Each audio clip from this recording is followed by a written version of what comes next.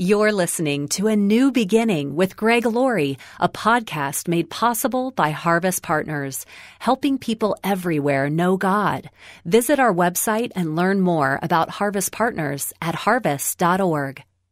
I have a 10-step solution to overcoming depression. Step number 1, do something for someone who has greater needs than you do. Step number 2, repeat step number 1 9 more times. When we bring a smile to someone else's face, isn't it interesting how their smile is contagious? Pastor Greg Laurie has encouragement. Experts have found helping and focusing on others instead of yourself can literally change your mood. This is the day when the lost are found. This is the day for a new beginning. Amazing grace, how sweet the sound. Again you hear all the angels are singing. This is the day when life begins. It's so easy to get inside our own heads. It's an echo chamber of thoughts, often negative thoughts, that feed each other. One anxious thought sits there and germinates the next anxious thought.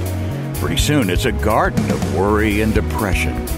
Well, today on A New Beginning, Pastor Greg Laurie helps us pull those anxious thoughts out by the roots and let the truth of God plant itself deeply in our hearts and minds. Glad you're along today for good insights from Scripture.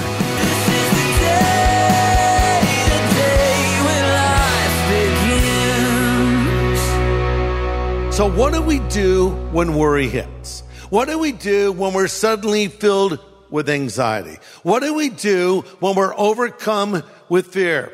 Answer: we need to give our worries to Jesus Christ. 1 Peter chapter 5, starting in verse 6. By the way, I'm reading from the New Living Translation. So humble yourselves under the mighty power of God, and at the right time, He'll lift you up in honor. Underline this phrase: casting all your cares upon Him, for He cares for you. Casting all your cares upon Him, for He cares for you. And by the way, the word used here for cast is not the normal word for throwing something. Rather, it is a word that signifies a definite act of the will by which we choose to stop worrying about something and let God assume the responsibility for our welfare. So I'm saying, I am going to deliberately not worry about this, and I'm going to intentionally throw this on God. I'm going to put it in His hands, and I'm going to leave it in His hands. But let me just, for a few moments, talk about clinical depression. You know, I believe people can be clinically depressed or actually have medical issues in play. And sometimes the answer is not just, another verse from the Bible and another prayer. Sometimes people need to go see a doctor, and they need to have a complete checkup, and they need to maybe take a little time off. There is a place for recharging our batteries. There is a time to take some time off, take a vacation even. Even Jesus with His disciples over in Mark chapter 6:31 said, come apart to a quiet place and rest for a while. And the reason He said this was because so many people were coming and going that Jesus and the apostles didn't even have time to eat. I love how practical that is. Lord, so many people are being touched. Yeah, let's go get away for a little bit. You guys need to have lunch now. I love the practicality of that. Listen, if you don't come apart, you're going to fall apart. And there's sometimes practical things we need to consider when we're dealing with maybe depression that we're facing in our life. Frankly, it could be your diet. I look at what some people eat, and I'm thinking that's going to affect the way you feel and the way you think. You're eating Krispy Kreme donuts and washing it down with Diet Coke. I love that, I'm eating all this fattening food, but I'm having a Diet Coke. That'll pretty much correct everything. So you're just filling yourself with sugar, and then you're constantly watching television or looking at social media or filling your mind with junk, and you wonder why you feel down. Maybe ask yourself some practical questions. When's the last time I took a vacation? What images am I filling my mind with? How much time am I spending on social media? Do I have a tendency to isolate myself? That can be another problem when we get alone and we're not around others who can sort of help us, and we can get into a funk. And by the way, this happened to men and women of God. Elijah comes to mind. Elijah, the great miracle-working prophet. Elijah, who prayed and the rain stopped. He prayed again, the rain came back. The prophet who literally called fire down from heaven. And yet, after his great battle with the prophets of Baal up on Mount Carmel, and the fire of God fell from heaven in answer to Elijah's prayer, and those false prophets were dealt with, and it was just a glorious moment. Right afterwards, he went into a cave and just went into the deepest depression ever. And it was in that cave that the Lord actually spoke to him and said, "What are you doing here?" See, he isolated himself. And then he's sleeping, and an angel wakes him up. And I love what the angel said to him. He said to him in 1 Kings 19:7, "Get up and eat." Isn't that interesting? Not pray more, read more scripture, just have a sandwich, will you? Maybe you're just hangry, right? You just need to have something to eat. My wife can tell when I'm a little bit cranky. She'll throw food at me just to calm me down. No, but seriously, sometimes it's as simple as just having something to eat, having a good night's sleep, resting a little bit, having a balanced diet, even exercising. These things all have their place. But here's something I found. Depression often comes after high moments in your life. Low lows often follow high highs, right? So you have that big moment, and then you have to return to reality. And for some, it's kind of hard to deal with. I read an interesting article by a doctor named Robin Smith. She wrote a book called Hungry, The Truth About Being Full. And she writes about those who feel an emptiness in their lives after experiencing great success. And she calls it, quote, being hungry for the high note. And she writes about the deaths of Michael Jackson and Whitney Houston. She said, and I quote, "People say drugs killed them. Drugs didn't kill them. What killed them is they were striving and hungry, and they were striving to hit the high note again." And I think that can be true of people. They have this certain success in their life, or there's a certain euphoric moment in their life, and they want it to always be like that. And when it isn't like that, they get depressed. We just have to understand that the culture is not going to bring us the fulfillment that we're looking for. I read about an Instagram post by Justin Bieber, and he made this statement: "Hey world, that glamorous lifestyle portrayed by famous people on Instagram, don't be fooled into thinking their life is better than yours. I can promise you it's not," end quote. So we look at these people on social media, or we look at them on TV, or we see them on the big screen, and we say, "Oh man, if only I were living their life." Well, maybe you should be happy you're not living their life, because you see how empty and sad so many of them actually are. If you're dealing with depression, anxiety, and fear, take your eyes off of yourself and put them on God. Take your eyes off of yourself and put them on God. Remember this: you are not alone. If you're a Christian, God is with you. If you're not a Christian, God is near and can be with you and in you if you call out to him. The Lord reminds us in Isaiah 41:10, "Don't be afraid, I'm with you. Don't be discouraged, for I am your God. I'll strengthen you and help you. I'll hold you up with my victorious right hand." Listen, when you get down, he can lift you up. So you need to remember you're not alone. Call out to the Lord. Remember in our last message that we looked at on this topic, Peter was walking on the water, doing the impossible with his eyes set on Jesus. And then he began to look around, seeing how crazy it was, seeing the stormy waves and such. And he took his eyes off the Lord and he began to sink. And when you take your eyes off of Jesus, you're going to start sinking. Pastor Greg Laurie will have the second half of his message in just a moment. Sometimes we can't always make it to church, but here's the good news. Church is coming to you. It's coming to you on your TV screen, or on your tablet, or your computer, or even your phone. We do it every weekend, and it's called Harvest at Home. We have worship. We have a message from the Word of God. If you want to find out more, just go to harvest.org. And join us this weekend for Harvest at Home. Well, Pastor Greg is offering some great encouragement today from his message, God's Answer to Fear, Anxiety, and Worry, Part 2. Let's continue. If you're dealing with depression, I have a 10-step solution to your depression, to overcoming it. So if you're taking notes, definitely write this down. 10 steps to overcoming depression. Point number 1, do something for someone who has greater needs than you do. Do something for someone who has greater needs than you do. Step number 2, repeat step number 1 9 more times. That's it? Yeah, that's it. Now understand, I'm not dealing with clinical depression or anything like that now, but I'm just saying a lot of times our problem is we're so focused on ourselves.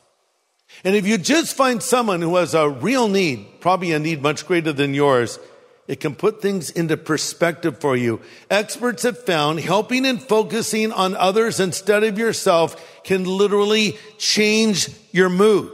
It's a well-documented fact that volunteering elevates mood in most people. It's a phenomenon that has actually been dubbed the helper's high.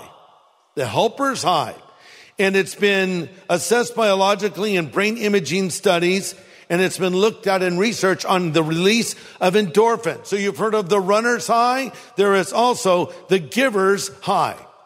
And I can tell you, I've experienced this myself, where there have been times I've stepped up to speak and maybe I'm not feeling well or something else is troubling me and I'm really not in the mood to speak, but I get up and do it anyway, and I start with my spiritual gas tank maybe at 20% and I end at 100%. I'm thinking, wait, how does that work? I started out depleted and I ended up full. I'll tell you how it works. The Bible says, given it shall be given unto you, pressed down, shaken together, and running over. With the same measure you give to others, it will be given back to you. So that's why we're always saying to you, get involved and serve. And I think when church really starts firing on all cylinders is when we start participating, not just attending, not just expecting everyone to cater to us, but we come saying, I want to serve now. I want to help now. I want to do something now. And I don't care what I do. I just want to do something to bring glory to God. And you'll start having that helper's high, so to speak, or the giver's high. So when someone asks you what you're doing on the weekend, you can just say, hey man, I'm getting high. I'll say, what? I thought you were a Christian. I am a Christian.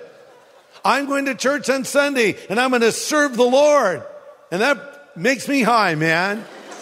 Now, understand I'm not trying to make this overly simplistic. You're not always going to have a euphoric feeling when you do things for God. But what I am saying is there is a certain lift that you can experience. And then when you find someone really in need, I can think of times I've gone to make a hospital call. And then maybe I have a cold. Oh, I have a cold. Life's so hard. I hate colds. I'm thinking. Then I go and visit somebody that is terminally ill or somebody that's facing a real serious illness of some kind. And sometimes they minister to me more than I minister to them. And I walk out feeling bad about how selfish I was, not even wanting to go there in the first place, and how I got perspective on what real hardship is, but yet how the Lord was there with them. So I think it really helps us when we can get perspective about these things. Let's read one more passage and then we'll wrap this up. Philippians chapter 4, verse 5 to 7. Rejoice in the Lord always. And again I say, rejoice. Let your gentleness be known to all men. The Lord is at hand. Be anxious for nothing, but in everything by prayer and supplication with thanksgiving, let your requests be made known to God. And the peace of God that passes all understanding will guard your heart and mind through Christ Jesus. Rejoice in the Lord no matter what you're going through. Rejoice in the Lord no matter what you are going through. Rejoice in the Lord always, writes Paul. And again I say, rejoice. By the way, circumstantially, Paul had nothing to rejoice about when he wrote this. He was going through great hardship with a very uncertain future, sitting in a prison cell.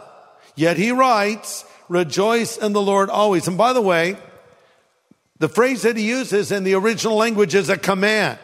He's saying, I'm commanding you. The Lord is commanding you. Rejoice in the Lord. Notice it doesn't say rejoice in your circumstances always. And again, I say rejoice. You don't have to necessarily rejoice in circumstances. You don't have to say, Lord, I'm so thankful that, I just wrecked my car. No, rather, I'm so thankful that despite the fact that I wrecked my car, you're in control of my life and you can provide for me and you love me. That's rejoicing in the Lord, see? So despite my circumstances or maybe my physical challenges I'm facing or despite other areas of my life I'm dealing with, the Lord's still in control. The Lord is my shepherd. The Lord is my king. The Lord is my father. The Lord is thinking about me. So with this in mind, I can rejoice in the Lord always. And again, I say, rejoice. Paul is effectively saying, will you guys just lighten up a little bit? Just be happy in the Lord and rejoice in the Lord. Look, if anyone can be depressed, it's me, where I am right now. I could be depressed. I almost deserve to be depressed, but I've chosen not to be. Because God's in control of my life. And I'm rejoicing. And if I can rejoice, you can rejoice as well.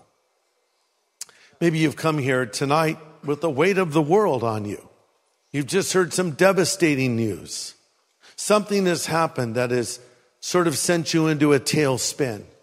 And you don't feel good right now. You don't even really in some ways want to even be here right now. But here you are. And here's what Jesus is saying. Come to me right now. If you're laboring under the weight of your sin, if you're tired of carrying heavy burdens, and let me carry that for you.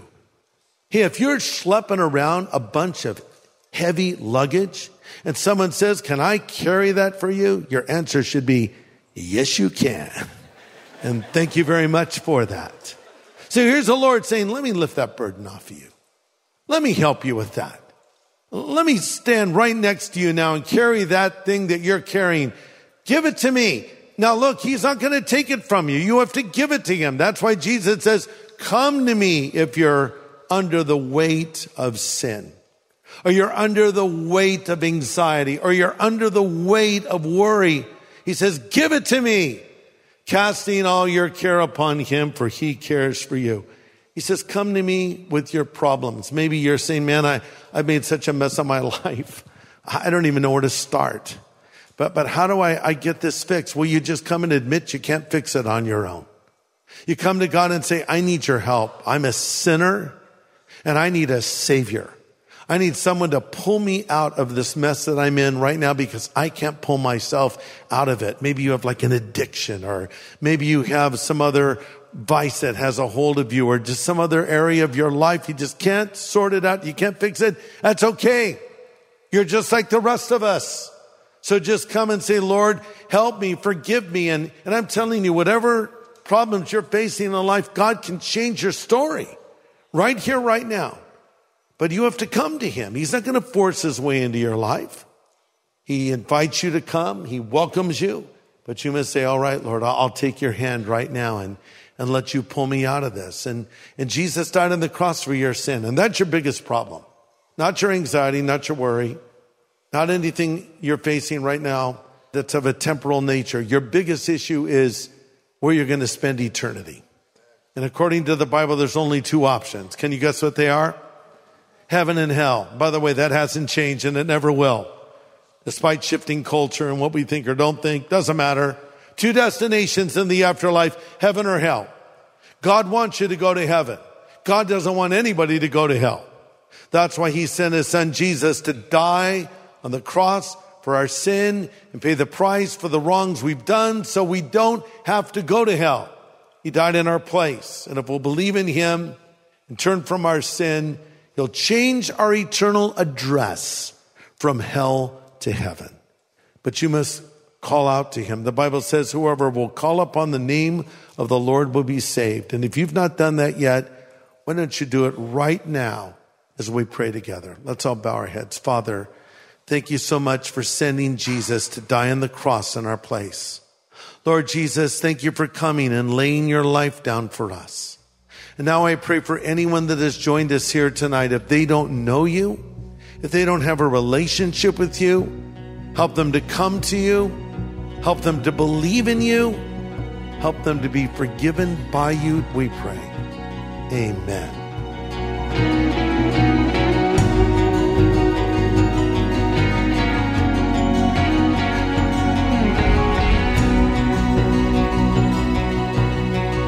Pastor Greg Laurie with an important prayer. And if you'd like to make that kind of change today in your relationship with the Lord, Pastor Greg will help you in just a moment before we wrap up today here on A New Beginning. Well, Pastor Greg, you have a 1-hour weekly music program called Refresh, heard on many Christian music stations across the country. Yeah. And we're expanding to even more stations. That's right. But it wasn't so many years ago that the number of stations that played contemporary Christian music, or Jesus music, was close to zero. Yes. And the story of how that music was born and was incubated is told in a brand new book, a beautiful hardcover edition that we're making available. That's right. The title of the book is The Jesus Music. So I had an opportunity to have a front row seat to the beginning of this music. We didn't know it was going to become an industry with Christian radio stations around the world. We just were hearing what we believed in music that we could connect to in the late 60s. You know, groundbreaking artists and bands like Love Song and Larry Norman and Andre Crouch and the Disciples and Mustard Seed Faith and many others that followed, to the present day of the bands that you love. So this is sort of a behind-the-scenes look at how it all got started. It's called The Jesus Music. As you mentioned, it's a beautiful hardcover book written by my friend Marshall Terrell that I've written 3 other books with, and I had the privilege of writing the foreword for this book. And so we are offering to all of our listeners a copy for their gift of any size.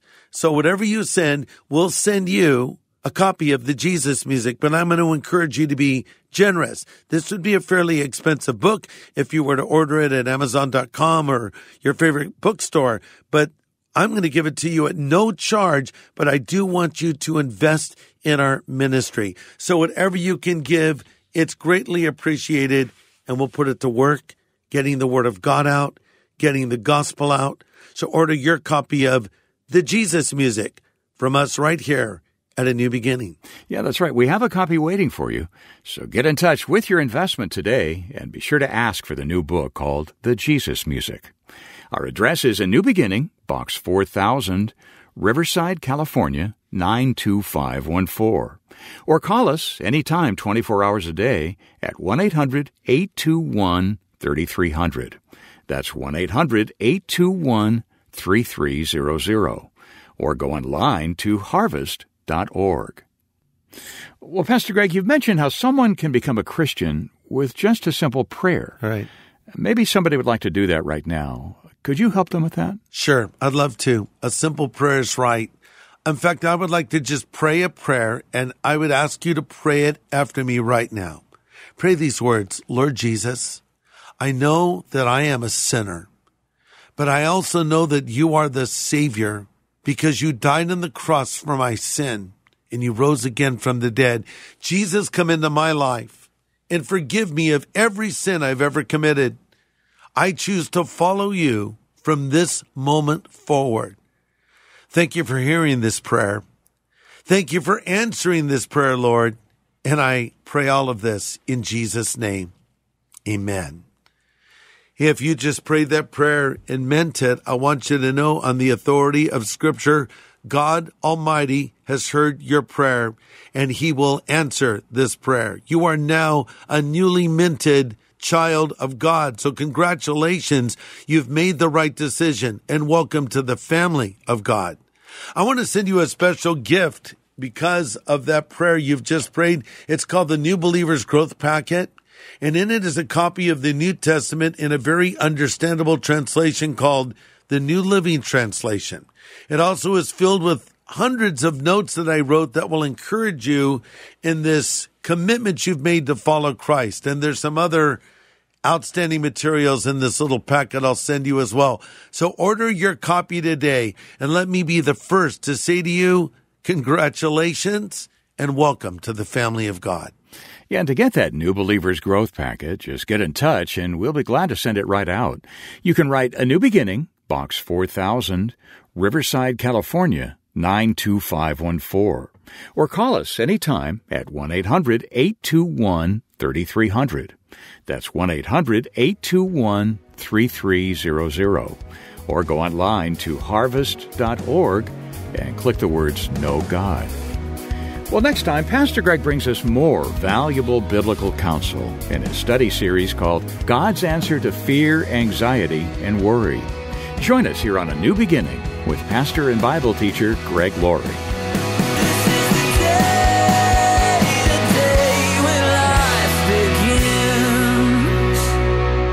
A New Beginning is a podcast made possible by Harvest Partners, helping people everywhere know God. If this show has impacted your life, share your story, leave a review on your favorite podcast app, and help others find hope.